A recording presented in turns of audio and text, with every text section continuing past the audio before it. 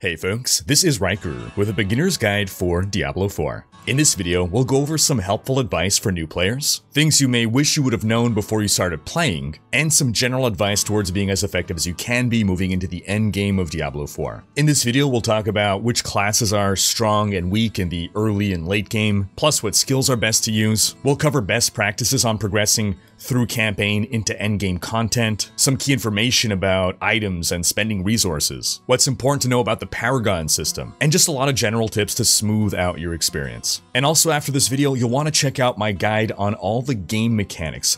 There are tons of different terms in Diablo 4, vulnerable, fortify, what do these mean, why are they important, that's all covered in that mechanics video. And in case you want to skip ahead to different sections of this video, I'll include timestamps in the description below. But right before you do, just a quick reminder to ring that sub notification bell to be alerted to new videos. Now the first tip we'll give actually comes from this video's sponsor, NVIDIA. If you're running a 40 series card, then you should make use of NVIDIA's latest tech to dramatically improve your performance. NVIDIA's DLSS 3 is a breakthrough in AI-powered graphics that'll boost your frame rates while maintaining great image quality. When playing at 4K resolution, DLSS 3 boosts frame rates by an average of 2.5. That's actually crazy. DLSS 3 also incorporates NVIDIA Reflex, a technology that'll synchronize your graphics card with your CPU to ensure optimum responsiveness and low system latency. When we talk about latency, we're talking about how responsive a game feels, the time between you clicking and the game responding to your input.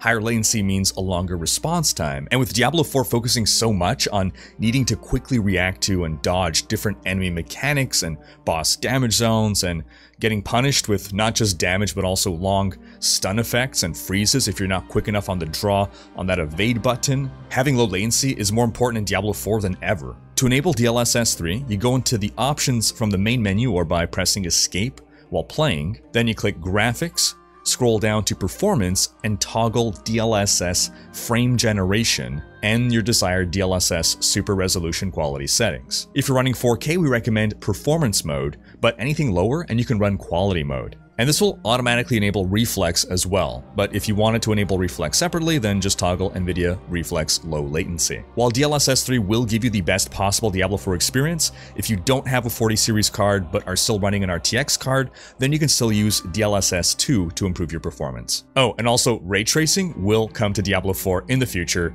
meaning super realistic shadows and lighting.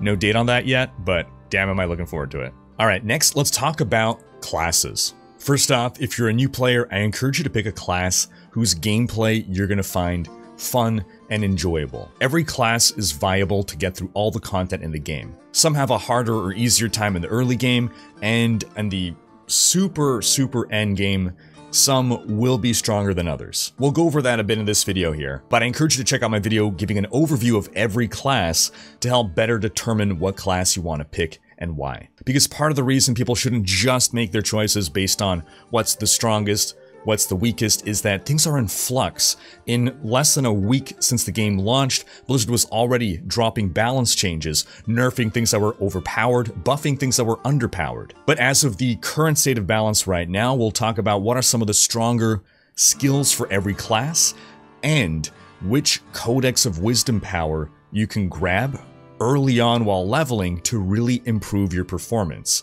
And we'll explain what the Codex of Wisdom is later on. But basically, while you're leveling, you'll have the opportunity to effectively imprint a legendary power onto a piece of gear. But these things are kind of pricey, so you won't be able to do it all that much at lower level. So you want to really pick the one that's going to maximize your effectiveness. So if we're looking at the Sorcerer has a very strong early game start, but at the end game, it's not as strong as some of the other classes. Firewall is a really good skill for a sorcerer to build around both in the early and the late game. The best Codex power that you can grab for it will be the Prodigy's resource aspect in Witchwater and Hawazar. This will make it that whenever you use a cooldown power, you restore mana, and this isn't a huge difference, but if you have mana issues, this will really help. Then the other really good leveling skill would be Chain Lightning. This is the best leveling skill for lightning builds, if you want to be a lightning sorcerer, but it does fall off in the late game.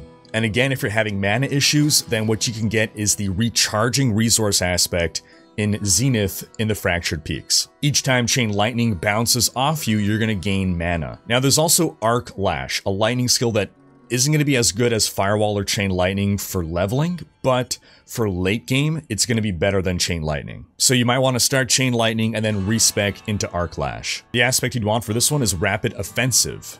You'd find it in the Buried Halls dungeon in the Dry Steppes, and this makes basic skills gain 15% attack speed. Arc Lash is a basic skill, but you can really build around it very effectively. And hey, no mana issues, because it's not a resource spender. And then if you really want to be an Ice Sorcerer, Ice Shards is going to be your best bet. It's not going to do as well as these other skills, Firewall and Chain Lightning early game, but late game it is strong. For Ice Shards, you'd want to get the aspect of Piercing Cold from Deadman's Dredge dungeon in Fractured Peaks. This will make Ice Shards pierce 3 times, dealing 25% less damage per subsequent enemy hit. Moving on to the Rogue. This is a class that is very strong early game and late game. Your strongest leveling option is the skill Twisting Blades. This is a melee rogue skill. It's also one of the best late game rogue skills. The aspect you'll want to get is the Blade Dancer's aspect from Jalal's Vigil dungeon in Skosglen, and this is just an awesome aspect. It'll make Twisting Blades orbit around you for a short time after they return to you, dealing 10% of Twisting Blades damage per hit, and then based on the distance they travel, they're going to deal even more damage. Now, Twisting Blades is the most skill-intensive playstyle for the Rogue. You really need to be appropriately shooting at your Twisting Blades and then moving around the battlefield to make those Twisting Blades travel to get the maximum benefit here. So if you want something that's easier but still strong, just not as strong, you can go with the Flurry melee Rogue. Not as skill dependent, and you can get the Encircling Blades aspect, which you get from the Forsaken Quarry dungeon in the Fractured Peaks. This will make flurry damage enemies in a circle around you and deal increased damage. So better area, better damage. Now if you want to play a ranged rogue, ranged rogues are currently weaker than melee rogues. And either Penetrating Shot or Barrage are both viable options early game, but then late game Penetrating Shot becomes better. For Penetrating Shot, you can get the aspect of the Expectant. Attacking enemies with a basic skill increases the damage of your next core skill. Not a huge buff, but it is worth taking. You get that from Underroot dungeon in Skosglen. Then for Barrage, you would take Aspect of Branching Volleys. This is in the Shadowed Plunge in Hawazar, and this makes Barrage's arrows have a chance to split into 2 arrows whenever they ricochet. We'll just quickly mention that another late game option for Rogue is the Trap Rogue. It's one of the best Rogue builds, but it requires first unlocking the Death Trap ultimate. Onto the Necromancer. This class is strong early game and stronger late game. Bone Spear is a powerful early game skill and a super powerful endgame skill. You'd want to get the Splintering Offensive aspect in Gulran Slums in the Dry Steppes. With this, Bone Spear's primary attack will make enemies vulnerable, and then the Bone Shards from the Bone Spear will deal more damage to vulnerable enemies and pierce through them. Another strong early game option is Sever. I really enjoy this, it's a lot of fun, but it does fall off late game. The aspect you'll want to get here only becomes useful once you unlock your key passive, but it would be the Blighted Offensive aspect from Akan's Grasp dungeon in Hawazar, and that's going to make it deal increased damage after the Shadow Blight key passive damages enemies 10 times. Now for late game options, a very strong option for Necro along with Bone Spear is Bone Spirit. And I know a lot of people want to play a Summoner Necro. Currently, pure Summoner builds are viable, but they are weaker. You can get through the campaign, but if you're talking about like what build to run at level 80, 100, it's not there right now. You can work summons into your build, but to be a pure summoner just relying on your summons, it's just not in a strong enough place right now for the super late game content. Onto Barbarian. Now the Barbarian early game is a relatively weaker class, but it does become strong late game. Your best options for low level are going to be Rend. The aspect you'd get is Aspect of the Expectant. We spoke about this before. Attacking enemies with a basic skill increases the damage of your next core skill. You get it from Underroot dungeon in Skosglen. Another good option is Hammer of the Ancients, and you definitely want to pair this with the aspect of Ancestral Force, which you get from the Sunken Ruins dungeon in Skosglen. This makes Hammer of the Ancients quake outwards, dealing 32% of its damage to enemies in a much bigger area than the initial small area. It's a really significant buff to this skill. Now you can also go for a Whirlwind Barb, but of these 3 options, it is the weakest for leveling. But it becomes very strong late game. For Whirlwind, you'd want to get the aspect of Dire Whirlwind from Garon Hold in Skosglen. This will make Whirlwind's crit strike chance increase by 3% for each second that it's channeled. Onto Druid. Druid has the weakest start of any class, but it becomes very strong endgame. Tornado is going to be your best leveling skill. Resource management, though, is an issue early on, so you can get the aspect of the Umbral from the Champion's Demise dungeon in the Dry Steppes. This will make you restore 1 resource whenever you crowd control an enemy. Now, if you want to be a Werebear, you can go with Pulverize. It's the second best option, and at endgame, it actually becomes the best option for the Druid. It's very strong. You'd want to get the aspect of Retaliation. You get it from the Seaside Descent in Dry Steppes, and that'll make core skills deal more damage based on your Fortify. Druids can build up a lot of Fortify. What is Fortify? My mechanics video explains. In short, it's a key part of your defense. Then if you really want to be a werewolf, you can go with Shred, but it's weaker than the other two, both in the early game and in the late game. For this one, you go with the aspect of the Unsatiated in the Tormented Ruins dungeon in the Fractured Peaks. After killing an enemy with Shred, then the next werewolf skill that you use will generate more spirit and deal increased damage. So, you've selected your class, you've selected what build you're going to go with. Now people ask, what's better to do? Normal difficulty or veteran? World tier 1 or 2? My advice for maximizing your fun and enjoyment of the game is world tier 2 veteran difficulty. To me, this feels like the difficulty the game was meant to be played on. At least at low level. Things are a little challenging. You have to feel the enemy mechanics. You have to learn the attacks. You can't just blindly go through everything, with some exception, of course. But dropping it down to World Tier 1 is substantially easier, and you really can just blitz through everything. Now the question may be, what is more efficient in order to get through the game as fast as possible and farm XP as fast as possible? The most efficient thing to do is World Tier 1.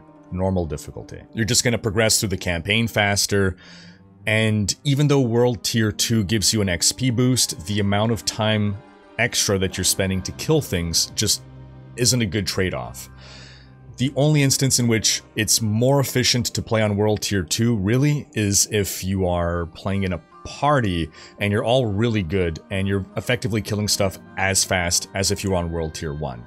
But here's the good news. You can always change the difficulty. You just go into town, you go there into Kilvishad, you walk up to this statue, you click on it, and you change your world tier. You can do this at any time, either to increase or decrease the difficulty. So you can play on World Tier 2 if you find things are too challenging, bump it down. If you're playing on World Tier 1, you think it's too easy, you're snoozing through the game, bump it up to World Tier 2. Or maybe you just got a really good legendary drop. You're feeling a lot more strong. You feel like you can take on that World Tier 2 efficiently. Go for it, give it a try. Now, one thing that you want to be aware of while you're going through the campaign is that every zone has a minimum level at which monsters will spawn. You're always free to go in there, but while there is scaling in the game, enemies will scale to your level. They have a minimum level. Once you reach their level, they will scale up with you, but they will not scale down to you.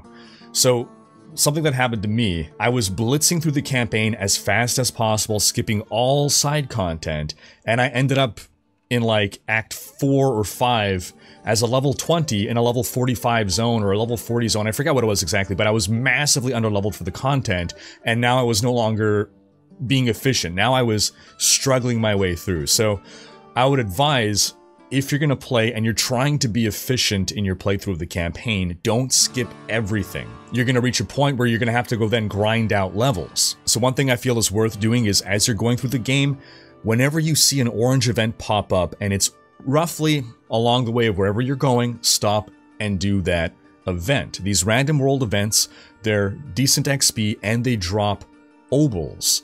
This is your gambling currency, which you'll be able to use to gamble for targeted item upgrades. My general MO is to keep farming up those obols until I am full. Once I'm full, then I go gamble.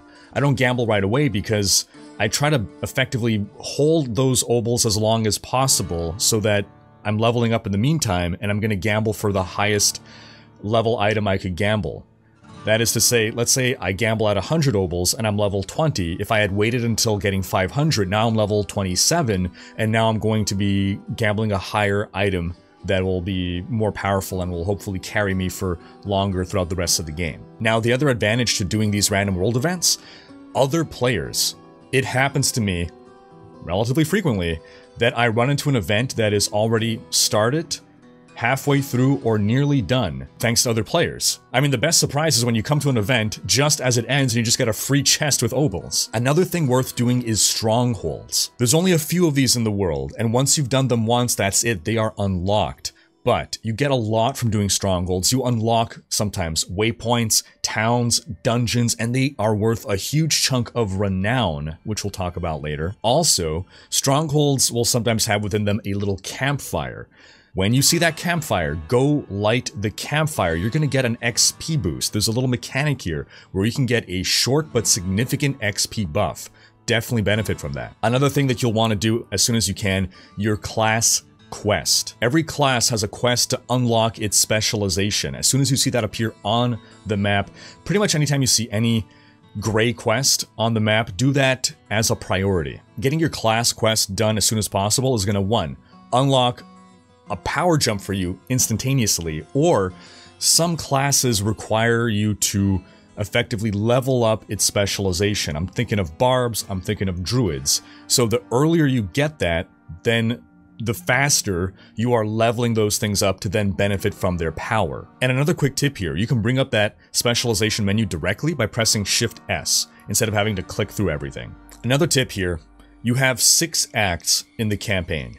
You unlock your mount at the end of Act 3. Once you get that mount, everything else becomes so much faster. So you might want to hurry your way to Act 3 in order to unlock that mount. Now to clarify, play the game how you want. If you're enjoying going through the content, by all means, please do. But again, if you're asking how to be as efficient as possible, getting to that horse sooner rather than later will have a multiplying effect on your future effectiveness. Cutting out travel distances makes everything faster. Also, a tip about the horse. The closer your cursor is to your horse, the slower you move. So when you want to move as fast as possible, bring your cursor all the way to the edge of the screen while you're on that horse. You really feel this when you're outside of towns. If you're planning to play multiple characters, once you've completed the campaign on one character, you can then choose to skip the campaign on all subsequent characters, including in future seasons. So if you want to do 2 playthroughs, you might want to just finish the campaign on one character before you make your second. Unless you want to go through the story again on your second character. Because in order to unlock access to the endgame activities, you have to complete the campaign first. We'll talk more about the endgame activities very soon. Now, another thing worth mentioning about the campaign is that the maximum level of enemies in the campaign is going to be level 50. So once you reach level 50, monsters stop scaling up with you in World Tier 2, Veteran difficulty. So you'll be level 55 and the monsters will stay at level 50. I know some people are doing all side content as they go through the campaign, which is great. Enjoy the game however you want, but that means doing all the side content. They're going to be way over level 50 by the time they reach the end of the campaign. So just be aware that that is a thing. I know some people were disappointed by that, so just be aware of what happens when you are underleveled and overleveled if you're going either too fast or too slowly through the content. Now, if you do find yourself going too quickly through the content, you've now hit a zone and you are massively underleveled for it, one thing you can start working on is your renown. Renown is a system where in each of the game's 5 regions, you get renown for effectively completing all the content, or doing that in increments. We're talking about just discovering zones within the region. We're talking about finding altars of Lilith, completing dungeons, completing side quests, even just finding waypoints. All of this contributes to your renown. And renown gives you rewards in different tiers. You can reach tier 1, 2, 3, and some of those rewards are very substantial. Ultimately, you will want to complete your renown, but while leveling towards endgame, you can only complete the first 3 steps for every zone. That's before you unlock World Tier 3. That said, renown is never wasted, so even if you've unlocked all 3 tiers of renown within a given region, excess renown is never lost. You can complete the region entirely, and then as soon as you unlock World Tier 3, World Tier 4, you can just instantly claim those renown prizes. And renown rewards have two tracks, the one that is character-based and the one that is account-based. So completing renown will also help you on your alts by unlocking skill points for them, potion slots, eventually paragon points. And again, at some point you're going to find yourself wanting to fill out your entire renown. The most effective way to farm renown is going to be on World Tier 1. You're just going to be more efficient that way. Also, if you're playing with others, you can split farm renown, meaning you can split up, go into different regions, and everyone does their own dungeons on World Tier 1, which they should be able to do rather effectively. Whenever anyone in your party completes a dungeon, even though you aren't in that dungeon, if it unlocks an aspect for you, if you've not done that dungeon before, it's going to count towards your renown as well. So if you're in a party of 4, you can be doing renown completion for dungeons 4 times faster than by yourself. Another thing that's part of renown, and just something that you'll want to do as a nice buff for your characters, are collect all the altars of Lilith. Each one of these gives a little bonus of some kind to all of your characters, and you only ever need to find these once ever. It's going to count for all future characters in all future seasons. You could get them again on different characters, but when you click on that Altar of Lilith on a different character, it'll give you renown, but it won't give you again the base buff effect, which is already in effect again on that character and on all your characters. So eventually getting all the Altars of Lilith is something you'll want to do.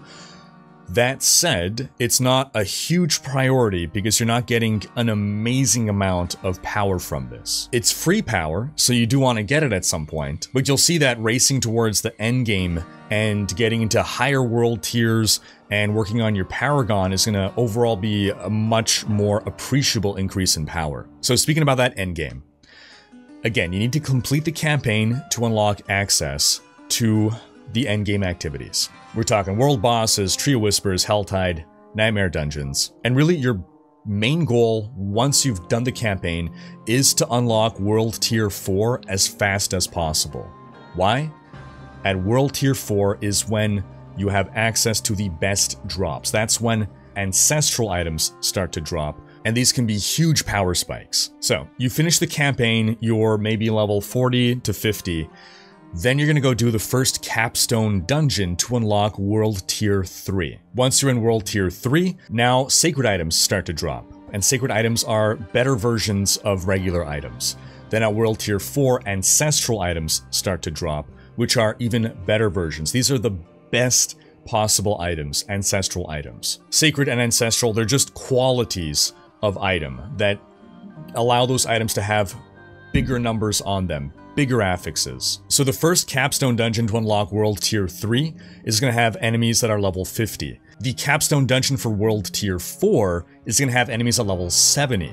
Now, it's manageable when you're level 60. You got a good build together, you can get it done. And if you're skilled and have a really good build or really good items, you can probably even do it well before level 60. Now here's the thing about capstone dungeons. You can do them in a party. If all your friends need to do the capstone dungeon, you can have 4 people complete their capstone dungeon together.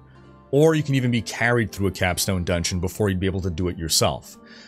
The issue with that is, if you couldn't do the capstone dungeon yourself, then you probably can't really survive in the next world tier. If, however, you can handle the capstone dungeon yourself, that means you can handle that next world tier, and you should be in that world tier. Again, you want to start getting those ancestral bases as soon as possible, which you can then imprint upon.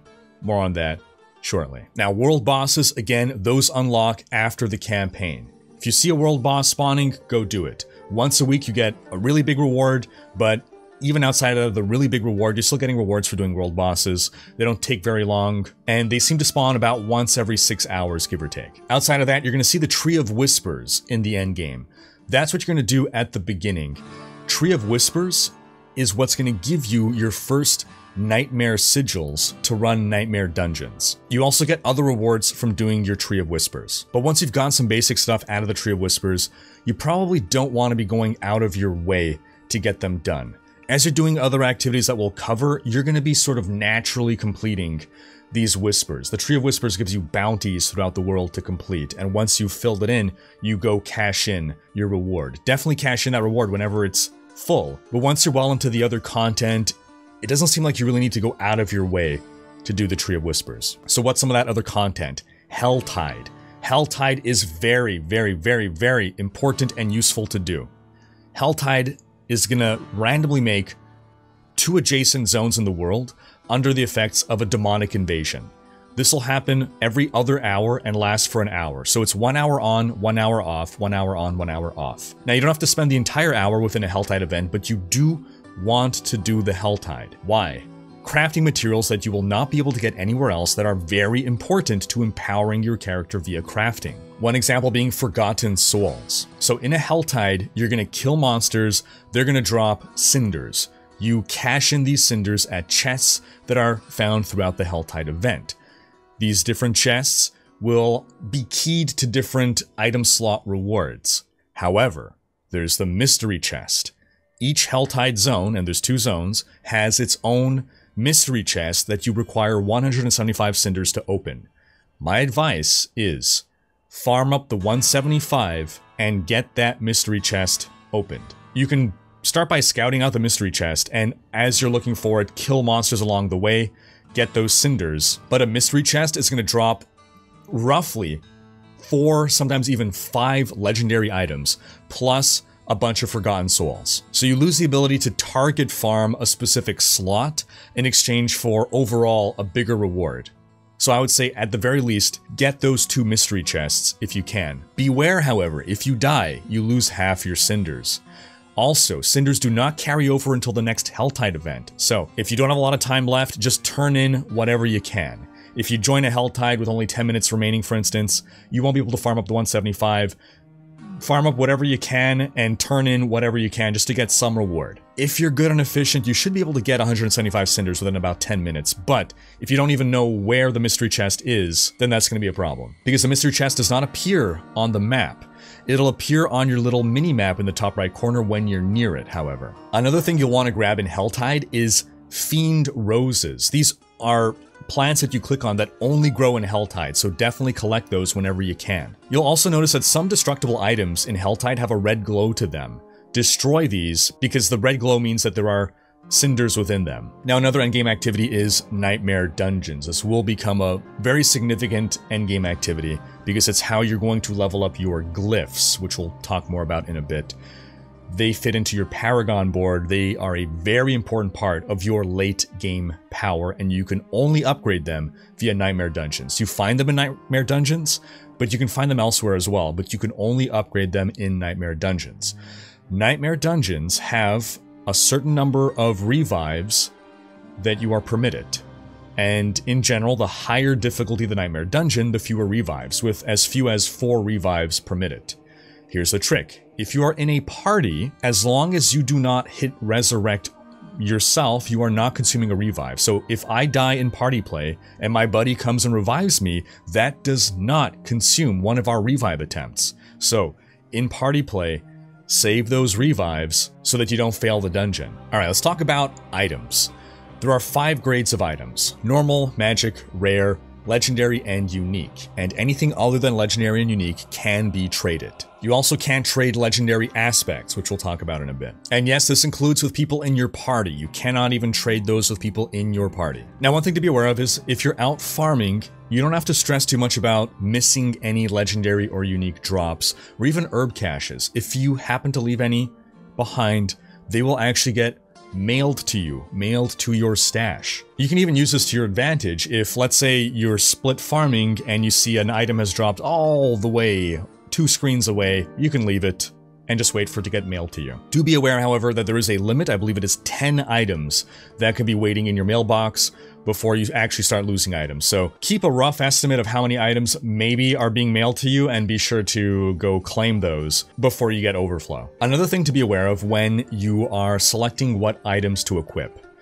Some items have innate affixes, in particular weapons. So the choice between a bow versus a crossbow, well, every bow has a certain affix on it, and every crossbow has a certain affix on it. Every dagger, a certain affix. Every sword, a certain affix. So depending on what kind of build you're going for, you might prefer a certain base weapon type. Other item slots could also have certain inherent affixes that only roll on that slot, like pants, for instance, will tend to have inherent affixes related to potions, but there's no distinction between class of two different pants. So there are a few different inherent affixes that can roll on those pants, and you just won't get those on other itemization slots. Another thing to be aware of when it comes to items is the plus to a certain skill affix. If you don't have that skill, you get that skill. You can use a skill just from having it as an affix of +1 rank to such and such skill. The second thing to be aware of is the plus to a skill allows you to go above the 5 skill point limit. So every skill you can invest 5 skill points into, every active skill, maximum of 5 skill points, but you can get well above that via plus to skill affixes, and the power does increase. Now, a general piece of advice about finding items. People ask, when do I sell, when do I salvage? At low level, gold is generally not an issue. Gold in this game is a valuable resource, don't get me wrong. Everything, the higher level you go, gets increasingly expensive, and everything you want to do costs you gold. But the higher level you go, the more gold you get for selling items. What doesn't scale up the higher level you go is the materials you get for salvaging items. So we're going to move into talking about the blacksmith here, where you can salvage items at the blacksmith, break them down into crafting components. In my experience, before level about 50, before endgame, I never needed more gold, so I was always salvaging my items. After that, things are costing a lot. That's when I started selling. I would still break down legendaries, but I would sell other items. So rare and lower get sold, and then the legendaries and uniques that I'm not using, those get salvaged. That said, in general, if you run out of either resource, change things up. So if while you're going through the campaign you run out of gold, then start selling some stuff. But by default, I would say salvage throughout the campaign. Now, the other thing the blacksmith can do is upgrade gear. The first couple ranks of a gear upgrade are relatively cheap. If you have a decent piece of gear, it's a good idea to upgrade it. At least pop a couple upgrades on it. While leveling, this is especially important for your weapons. If you have an item that is really good, then you can consider upgrading it a bit more, but be judicious with that in the early game. Try to save your materials for the later game. Now, here's something of an advanced tip for upgrades. There's a hidden mechanic within the item power of gear. There are breakpoints in item power where if you move into the next breakpoint, if the upgrade from your blacksmith is able to move you into that next item power breakpoint, you can get a substantial increase in power. Each tier of power carries within it a specific affix range. So any given affix can roll within a certain range, and at every subsequent tier, that range is better and better and better. So for argument's sake, at the lowest tier, you might be able to get +1 to a skill, and then at a higher tier, it can be +2 to 4 to a skill. It's just a random example. So if you get an item and you happen to notice, oh, I am very close to the next power level threshold, pop those couple upgrades and get yourself over there. Now, the higher ranks of upgrades start to cost a lot, so only consider doing those for gear that is really good. Gear that you don't think you're going to be replacing quickly. So generally, before endgame, you're never going to be fully maxing out your upgrades. So it's just not worth investing in an item that you're going to be replacing within 20 minutes. But let's say you're in World Tier 4 and you get a really good ancestral item for your build. Yeah, feel free to knock out all the upgrades there. Now, another NPC in town that you're going to use for empowering yourself is the Occultist. And this is where we talk about aspects. So you're going to find a legendary item, and that legendary item's going to have a legendary power on it, aka an aspect. You can go to the Occultist, and you can destroy, break down that legendary item, and extract that aspect. And you can then imprint that aspect onto a different item. You can imprint it onto either a rare item or a legendary item. If it's a rare item, it'll turn it into a legendary item. If it's a legendary item, it's going to overwrite the existing legendary property. You don't get to stack two of them, sorry. However, once that has been imprinted, it cannot be extracted a second time. So imprinted aspects cannot be extracted. That means if you have a really good one with a really good roll on it, because it's going to save whatever that roll was on the affix, you might want to hold off to put it on a really good item. Also, you could take aspects from regular items and imprint them onto sacred or ancestral items. There was some confusion about that. Some people were reporting that you can't, but a lot of people are able to. One thing to be aware of, however, is that you cannot imprint any aspect onto any piece of gear. Different aspects can only go into certain gear slots. Aspects are grouped into 5 different categories. Defensive aspects, which can be imprinted onto shields, helms, chest, pants, and amulets. Offensive aspects, which can be imprinted onto amulets, weapons, gloves, and rings. Resource aspects can only be applied to rings. Utility aspects can be put on shields, helms, chest, amulet, gloves, and boots. And then mobility aspects can only be put on amulets and boots. Another thing to be aware of is if you imprint an aspect onto an amulet, it actually gains 50% bonus to whatever its number is. So it is 50% more effective on an amulet. And if you imprint an aspect onto a two-handed weapon, it is twice as effective. It is 100% more effective. So you want to use that to your advantage. Think about your build. Which are the aspects that you would benefit most from doubling or increasing that number by a factor of 1.5 and put those there, if applicable. Now, you can get aspects by extracting them from legendary powers, but you can also get aspects via the Codex of Wisdom. Every dungeon in the game, once you complete it for the first time, unlocks within your Codex of Wisdom across all your characters a aspect. So every dungeon gives you an aspect, but not all aspects can be found in dungeons because there are more aspects than there are dungeons. But again, once it's in your Codex, you have it forever. It is a blueprint that you can use infinitely. You don't have to farm it a second time. The downside is that it has the lowest possible roll of that aspect. So you're going to find aspects, and those will in general be better rolls than the aspects that you get within the dungeons. Still, if you don't have the drop, this is a deterministic way to hunt for aspects that are good for your build. This is a very good thing to do early game and even positioning yourself towards the late game.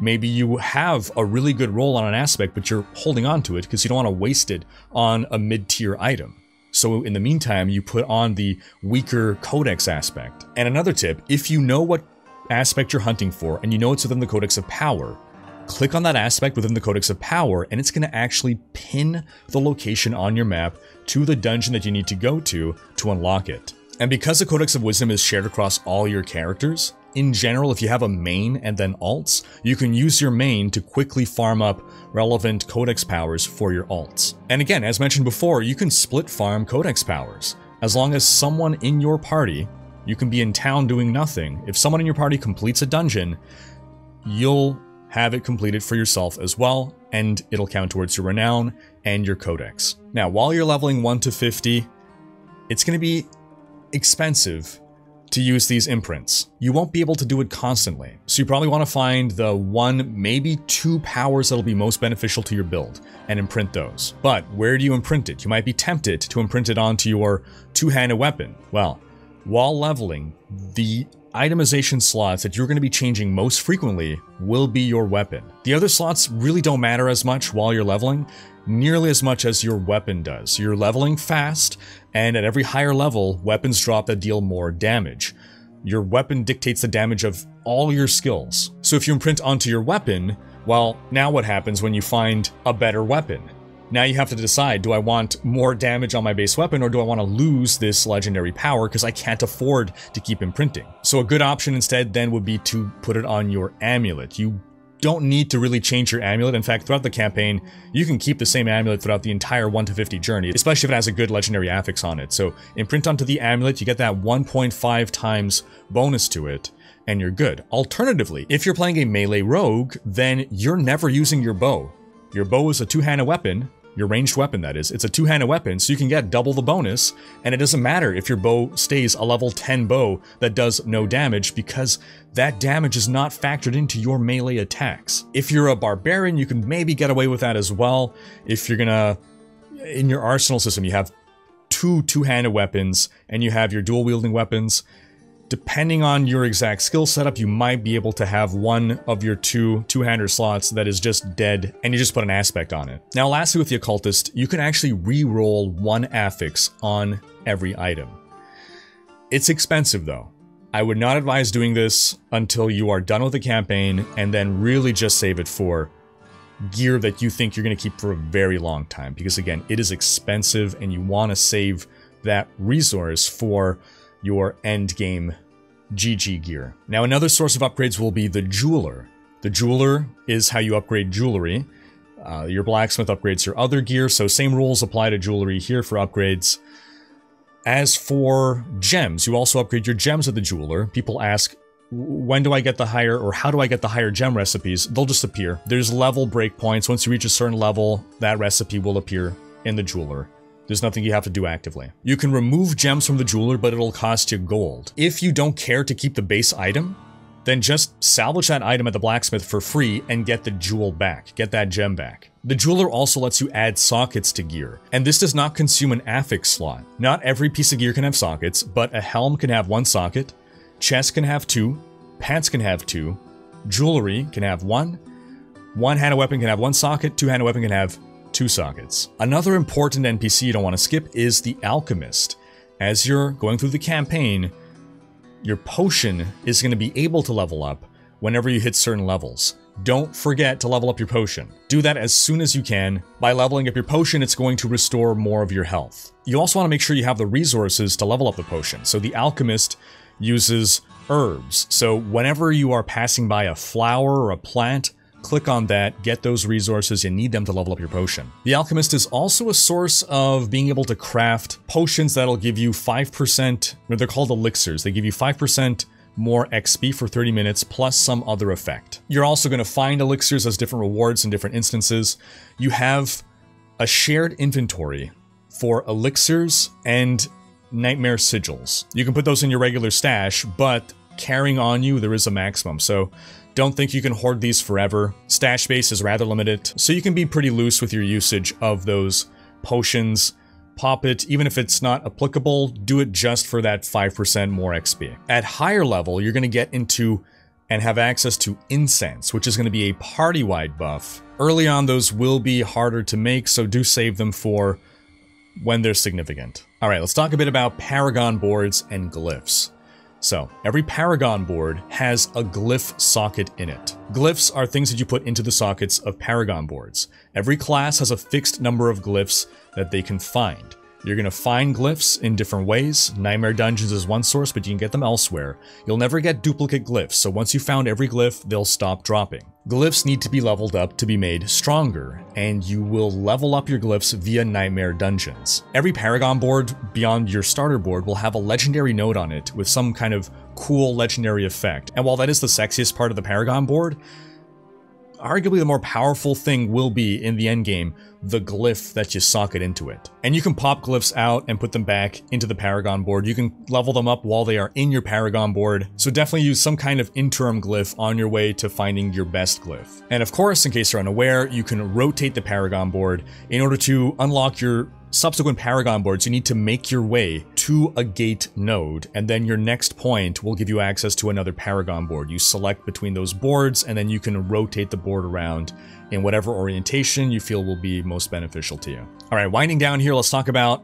XP farming. People ask, what's the fastest way to level up? Well, technically the fastest way to level up, if you're a level 1 character, is going to be to have someone power level you, basically carry you through the capstone dungeons, and then they can run Nightmare Dungeons at high level. You just sit in the doorway, soak XP, and you'll level really quickly. That's power leveling. If you're not power leveling, then the most effective way to farm XP is going to be split farming. So you're in a party, you split up within a dungeon. You're going to find not Nightmare Dungeons, regular dungeons that have good density of monsters within them, and you're going to run that dungeon over and over and over, split up into 4 different directions, And because it doesn't matter where you are in the dungeon, as long as you're in a dungeon with someone else, you're going to get the XP.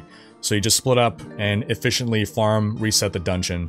You reset the dungeon by leaving game, breaking up the party, reforming the party to create a new instance, and you run it again.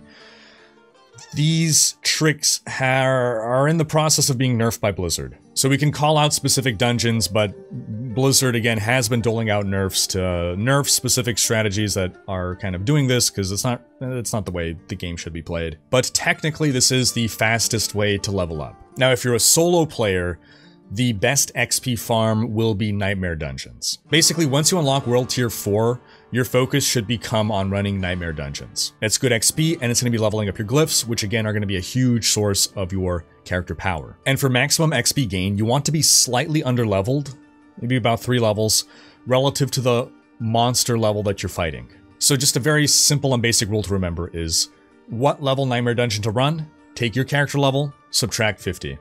So if you're level 75, run a Nightmare Dungeon roughly level 25. You can go up to like level 28. Now, throughout Diablo 4's life, the most effective way and fastest way and most efficient way to level up is going to change.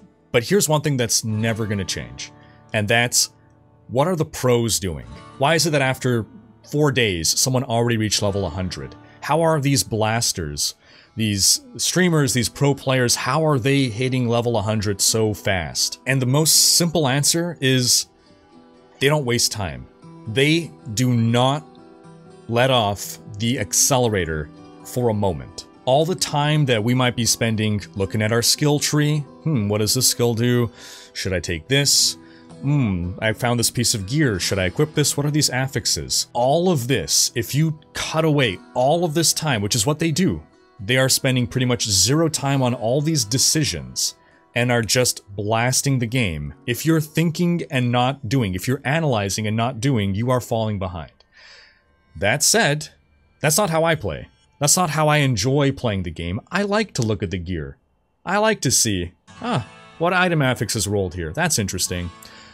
The most effective thing to do is tell yourself, the amount of time that I'm spending analyzing whether this is a 0.5% upgrade, I could have gotten more XP and been getting better item drops by that point, right? That's the optimal way to play, sure. But that's not how I enjoy playing. That's why I'm always going to be a casual scrub, because I like to enjoy the game. I like to savor the game. I like to stop and smell the roses. I like to know what the most effective things to do are, but I'm not going to do them if it hurts my enjoyment of the game. And my advice to you folks is, don't optimize the fun out of this new game that you've potentially been waiting years for, unless that is the most fun way for you to play. Because for some people, they love that blasting. And there's nothing wrong with either way of playing, but yeah, blasting is going to blast you ahead of everyone else. Now we'll finish up with some miscellaneous tips about quality of life and even control schemes. So, first off, junking items is a thing. If you hover your mouse over an item and press spacebar, it marks an item as junk. Then when you go to a vendor, if you right-click to sell one of your junk items, it'll sell all your junked items. If you go to salvage items, you can salvage all of your junked items at the same time. Another thing, in case you don't know, you can right-click to place a pin on the overworld map. So you bring up overworld map, you want to go to this place, just right-click, it's going to lay down a pin, it's going to give you a navigable path to that place. That said, it might not always be the most efficient or most reliable path.